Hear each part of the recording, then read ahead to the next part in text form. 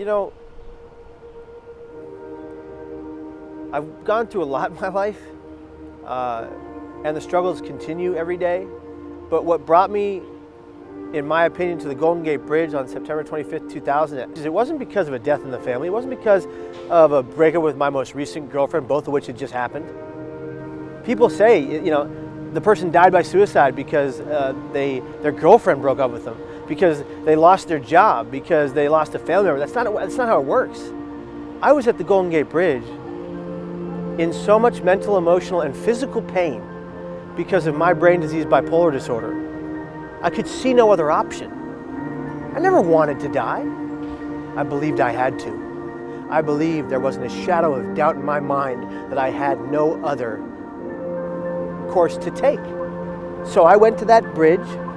My father thought I was at school at City College.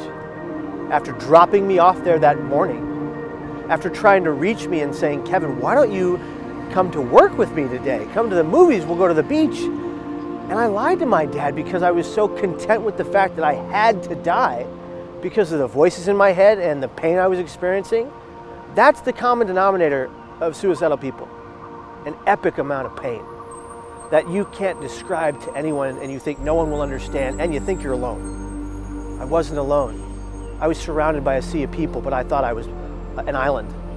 And I thought nobody else understood this. Nobody empathized with it. I was brought to that bridge because of my brain. And I remember going over that rail. I remember having an instant regret. 36 people have survived that fall. Of the well over 2,000 that have died, that's a 2% survival rate. Less than 5 have regained full mobility. I'm one of those 5.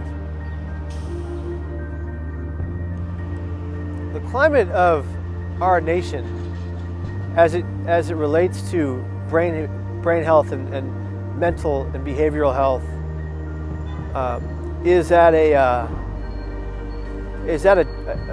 precipice of change.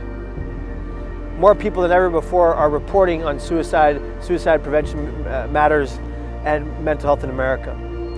In that same token, more people are inaccurately reporting it. So it's a time now when state by state has to step it up for that training to occur, and hell, to mandate it, to mandate that change.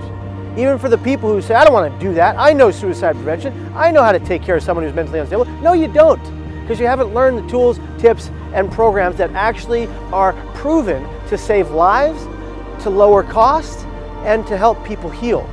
Because we're never going to change a generation until the generations that are coming up know what to look for and how to get that person to safety before the suicide attempt occurs, before the mental breakdown happens.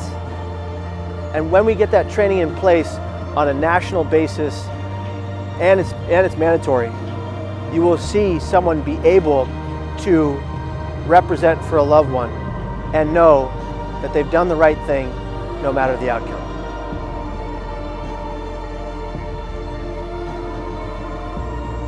I'm grateful to be anywhere, anytime. I mean that. I'm still going through it. That's okay, because I get to be here. And I'll deal with that for the rest of my life, because it's a disease that's chronic, and there are no cures. Until and when that happens, I work tirelessly to stay alive. I have chronic suicidal thoughts. They're not going to kill me, though. They'll never kill me. I have too much of a support network for them to kill me.